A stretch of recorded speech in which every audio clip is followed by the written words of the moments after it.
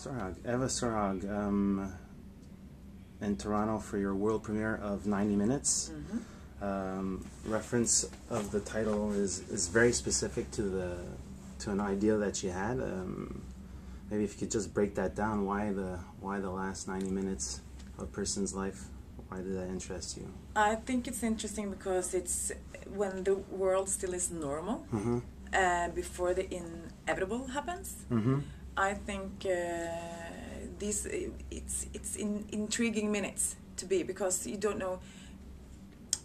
Look at, what do they do? Do they take the bus? Do they have a big argument, or what is they drink coffee? Norway is the one of the countries where there is gender equality, and then I read that Norway is on top of Europe together with Spain when it comes to spousal killings. Okay. So I thought that was a very interesting paradox.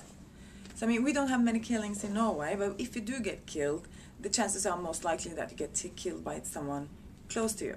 Okay. At home. Okay.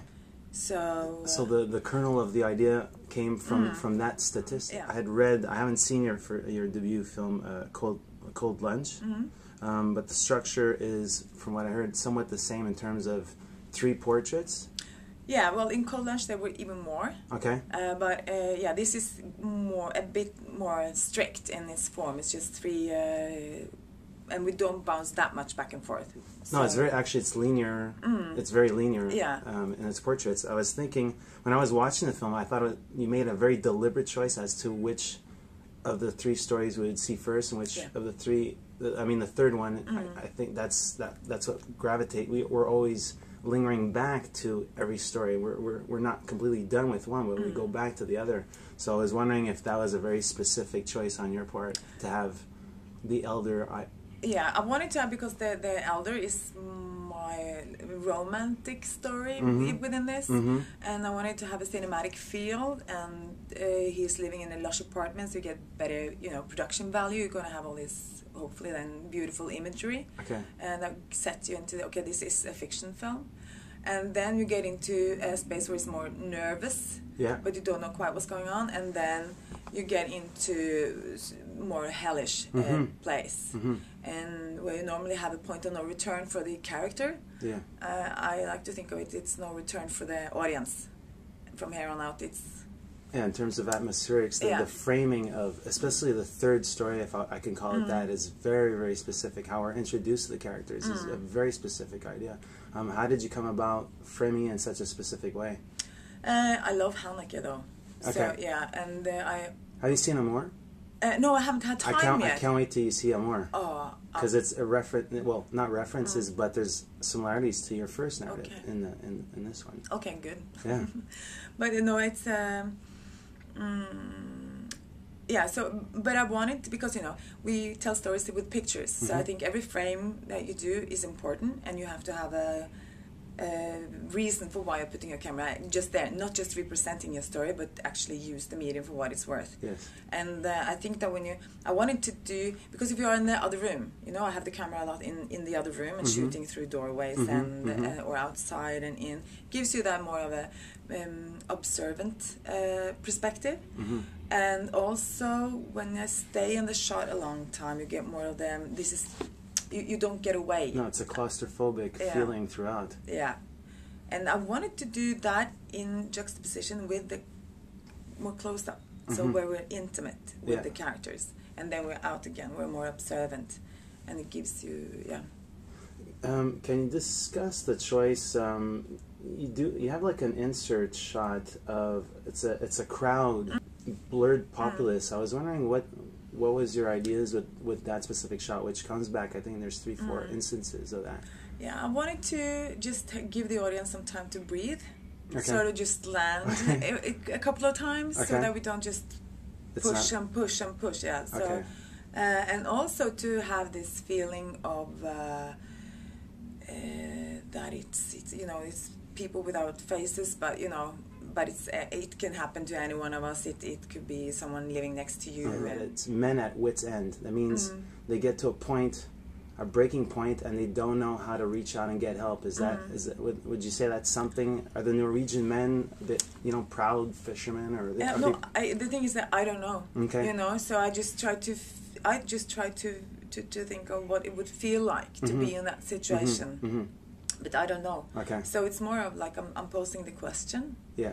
And hopefully there will be a debate about the male role in Norway. Filming of this, there was a very horrendous act in your nation. I was wondering, did this occur when you were filming? Did this occur in pre-production stages? In pre-production. Okay, and how did that potentially, did that in any way shape or influence how the perhaps narrative nuggets or stuff like that? Well, honestly, I was going to be a bit more graphic. Okay. In the film, but I pulled that back. You pushed back. Yeah. Pulled back a little bit. It wasn't necessary. Okay. Actually, I'll go to the actors, specifically in the third part. How difficult is it to cast those two roles, especially that the male actor is fairly familiar. He's a well-known actor. Was he a bit hesitant to accept such a role because he does come off like it's a very horrendous character. Well, most of this cast I took were in Cold Lunch as well. Okay. My first film. Okay. So and Aksel, I think he wasn't that hesitant. I think he thought about it a little bit, but he liked the challenge. So I wrote it for him as well. I wanted him to try to go. And he was in Cold Lunch? Yeah. Okay. So. So there was a comfort level already there between you and him. Yeah. Then you give him the script. Yeah. He reads the script. What's his initial reaction? Well, he knew that it was going to be hard. Okay. So no, he loved it. Oh, great. He thought it was really, really well. Okay. A good script. So it wasn't a problem to get him, but we did search a lot for the right actress to play with him. Okay. But we landed on Kaia, and I think she's doing a fabulous job. Yeah, it's. But she thought a bit more about it when she got offered the part. Okay. But also because there was more nudity in the screenplay. And okay. But also, but she did it, Very physical role and emotionally wrought role. At TIFF this year, there's 4 Norwegian titles. And I've been noticing for the last couple of years that there's some genre items. There's the Troll Hunters. There was Happy Happy, which uses one of your actor, the guy that looks like Liam Neeson a bit. Yeah, Harald. Yes. Yeah. So I'm always looking for trends in cinema. I wouldn't specifically say that there's a movement here, but there's a lot of attention now in Norwegian in the national cinema. Is it because there's better promotion? Is it I think it's a combination of several things. Okay. That we had the girl with the dragon tattoo started. People started to look more seriously to Scandinavia, and then they sort of rolled out several good films on Scandinavia. And then we had the Headhunters. That was Aksel Hennie's. Yeah. It was also at TIFF. Yeah, that was also at TIFF. That I think sort of paved the way in a way. And then, of course, we have become much better at making movies in Norway. Is there a support system there? Is there like a national program? Is there and there's been a lot of good political will, so they have supported and Great stuff. Yes. Thank you very much, Eva. Please appreciate your time. Yes. Thank you. No problem.